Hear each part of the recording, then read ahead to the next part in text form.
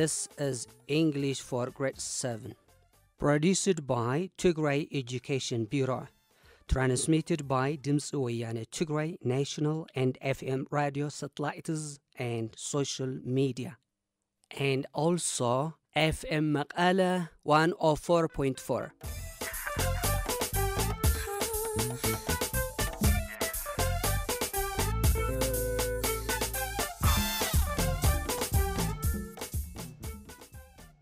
English Grade 7 Program 1 Unit 8 How does it work? Lesson topic Conditionals and compound sentences. Okay students, let me remind you about active and passive voice from the last hour classes. Active is said to be the subject of the door of the action in active sentence, or performed an activity or an action on the object of the sentence. Passive is also said to be the receiver of the action in the active, but in passive, the subject is the object of the active one. Example 1. Barakat repairs the computer. Active.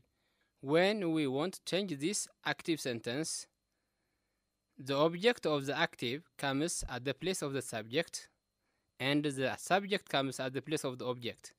So, the computer is repaired by him. 2. Abinat switches on the machine. The object is the machine. The machine is switched on by him. Now let's proceed to the daily lesson, conditionals and compound sentences. Section A, conditional sentences. Okay students, how many conditional sentences do you know?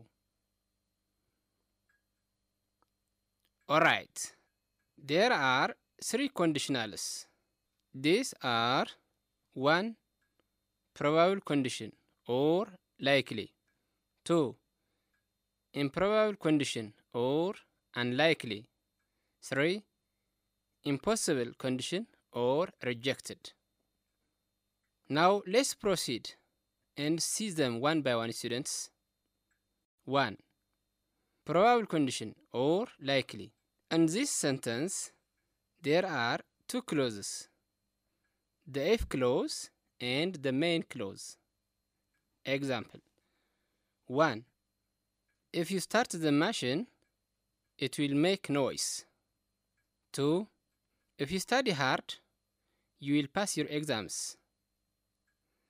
In these 2 sentences, the if clause is present simple tense, and the main clause is simple future, because the if clause is formed with subject plus verb 1. And followed by the main clause, subject plus will plus verb 1. This form is used for all subjects because will is a modal auxiliary verb. 2. Improbable condition. This conditional also has 2 clauses, the if clause and the main clause. But there is a little difference with the probable condition, because unlikely conditional sentence in the if clause is past simple tense, and in the main clause is future conditional. Example 1. If you pressed the button, the machine will start working. 2. If you had enough money, you would buy a villa house. These 2 examples have the same form or pattern, that is subject plus verb 2 in if clause and subject plus would plus verb 1 in the main clause. 3. Impossible condition or rejected. This conditional sentence also has similarity with the likely and unlikely conditions. This conditional is also formed with past perfect tense in its if clause and perfect conditional in its main clause. Example 1. If I had studied hard, I would have passed my exams. Students, you are reminded notice to be that when we start the sentences with each conditional sentence of if clause, the two clauses must be separated by a comma. And when we start the sentence with the main clause, no need of comma to separate the two clauses, because the word if is used as a conjunction of the two sentences. Example 1. If you press the button, you will turn on the machine. 2. You will turn on the machine if you press the button. Questions based on the above conditional sentences. Okay, students, choose the correct alternative from the given choices. Question number 1. If you dash enough money, you will buy a villa house. A. Get. B. Got. C. Getting. D. Will get. I will repeat it again, students. If you dash enough money, you will buy a villa house. A. Get. B. Got. C. Getting. D. Will get.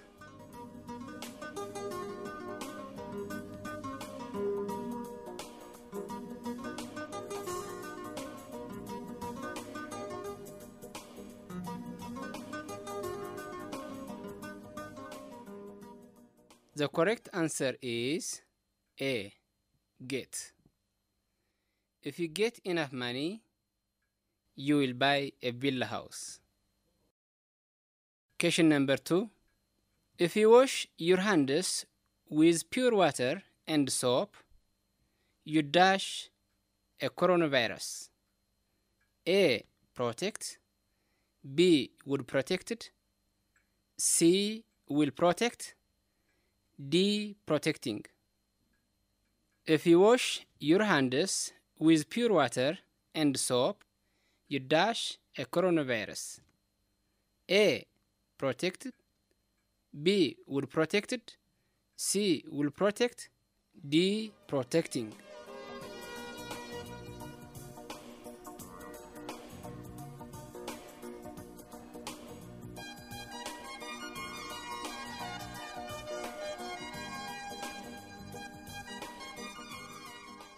The correct answer is C. Will protect. If you wash your hands with pure water and soap, you will protect a coronavirus. Question number 3. If I studied hard, I dash my exams. A. Will pass. B. Would pass. C. Will passing. D. Pass it. If I studied hard, I dash my exams. A. Will pass. B. Would pass. C. Will passing. D. Pass it.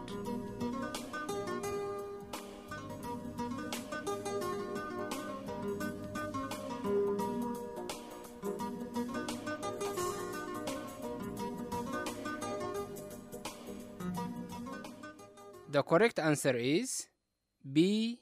Would pass. If I studied hard, I would pass my exams. Question number 4. If I had a new car, I dash to Aksum to visit the obelisk. A. Would go. B. Would have gone. C. Would going. D. Will be went. If I had a new car, I dash to Aksum to visit the obelisk. A would go, B would have gone, C would going, D will be went.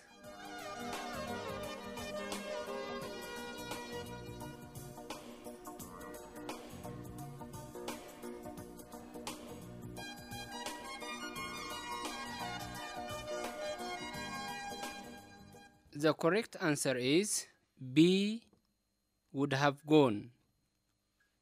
If I had had a new car, I would have gone to Aksum to visit the obelisk. Students, let's proceed to the second section. Section B, compound sentence. Students, do you remember what compound sentence is from your grade 6 textbook, Unit 7, Lesson 7, page 120?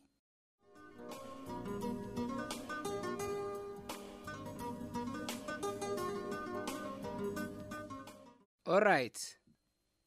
Compound sentence is a sentence that contains two or more clauses and has to comprise or join two independent clauses that are joined together with coordinating conjunctions. And we are going to see the subordinate conjunction because in this section. So there are different coordinating conjunctions listed below with their definitions. 4 is used to show reason, and is used to show similar ideas, nor is used to show negative idea, but is used to show or to contrast opposite ideas, or is used to show alternatives or choices, yet is used as a despite or nevertheless. So is used to show a result or effect clauses. So now we are going to focus on and, but, or, and the subordinating conjunction because. Okay, students, would you try to construct sentences using the above conjunctions? Thank you, students.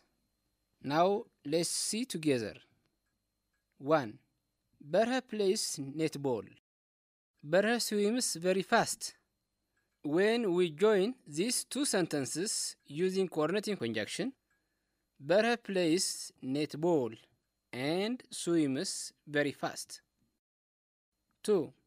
I went to Macho. I met a friend Haftu. And when we join this sentence using coordinating conjunction, I went to Macho and I met a friend Haftu. 3. Sarah ate the food. Sarah did not get satisfied. When we join this sentence, Sarah ate the food, but she did not satisfied. 4. He is poor. He is honest. When we join this sentence, he is poor, but he is honest.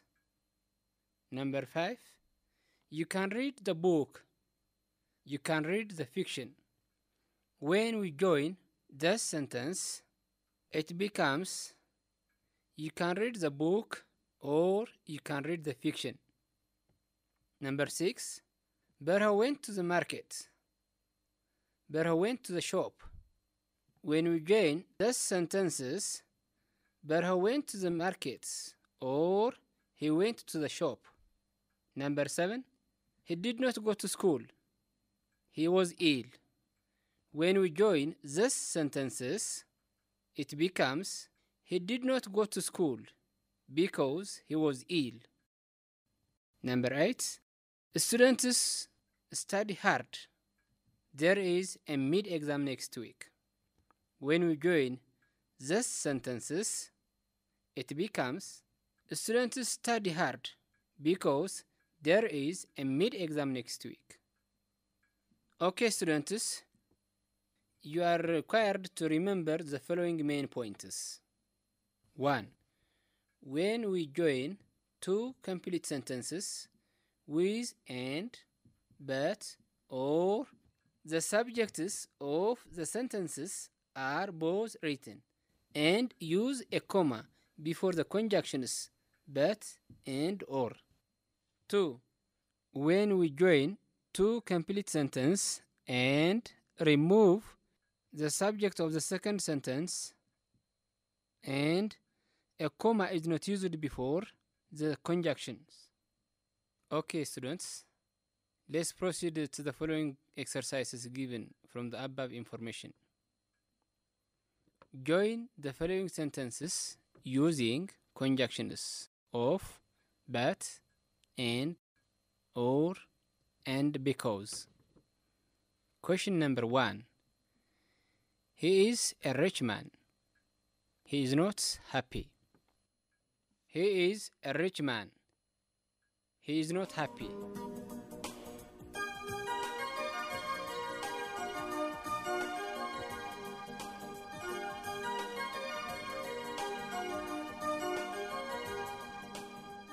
Okay, when we join these two sentences, it becomes he is a rich man, but he is not happy.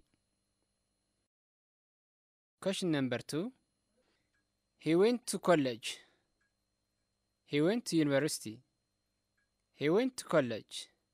He went to university.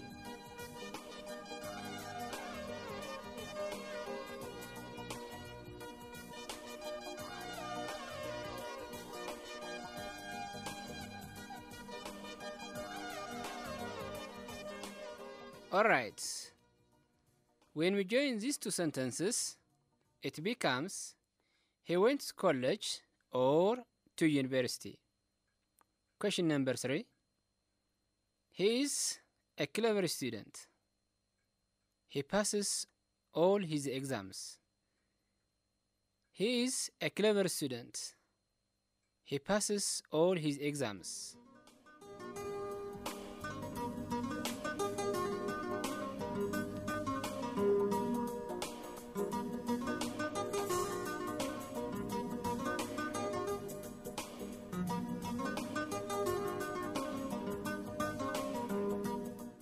When we join these two sentences, it becomes he is a clever student and he passes all his exams.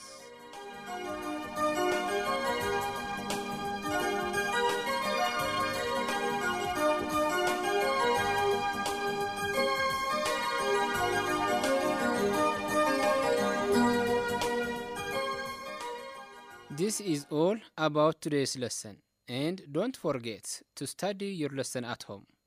Till next week, bye bye.